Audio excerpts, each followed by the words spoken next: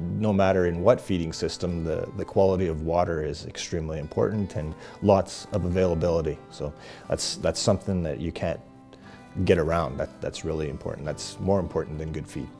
Even though they were swath grazing and there may be abundance of snow too, we found that if they were provided with fresh water, they would walk 1/2 to 3/4 of a mile for water every day.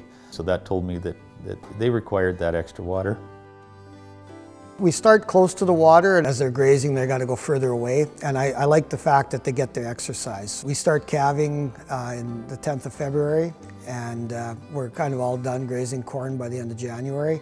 So at the end, they have to walk a minimum of 1/2 mile for the water, and really don't have any calving issues as far as the cows not getting the job done. We generally don't get enough good snow out here to winter cows on properly. There's always some snow that they'll lick, but I think I like to be able to have a water option for them just in case you get some winters with basically no snow. So we've used nose pumps for, I think it's probably 8 to 10 years now. They're very simple, reliable, not much maintenance to them. They've worked very, very well for us. Quite simple to set up, especially off a new dugout construction. If something was ever to happen to your wet well, you could still go onto the dugout and make a hole, so you do have kind of a backup with the dugout being there. We have wintered on snow for many years, but some years there is no snow. And so we pump water on the days we can. Most days we're pumping water now. And our cattle will alternate back and forth. Some cows are too lazy to drink at the water, and some come every day. And sometimes the water troughs froze so solid you can't get any in it for a couple days. But generally we always have water available, or we have lickable snow. It has to be quality enough snow to make them work.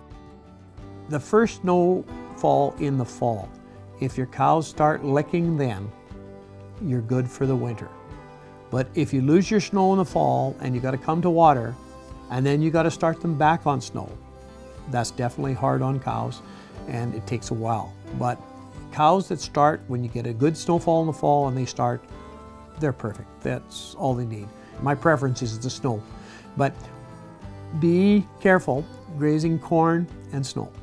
When you go into a 10-acre paddock with 170 cows, they will tramp that in 3-4 days.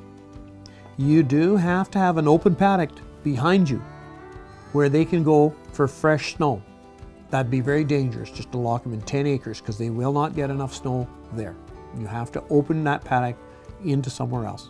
So we found that it's really important to have access to fresh water during spring breakup. At that time, we found that cows can be a little bit lazy and they'll stop at the closest water source, so it might be a slough or a puddle, and it's not the cleanest and best water for them to use. Year-round watering is so important so you can have flexibility. Because a lot of times why the animals come home in the fall is because there's no water. It's froze up.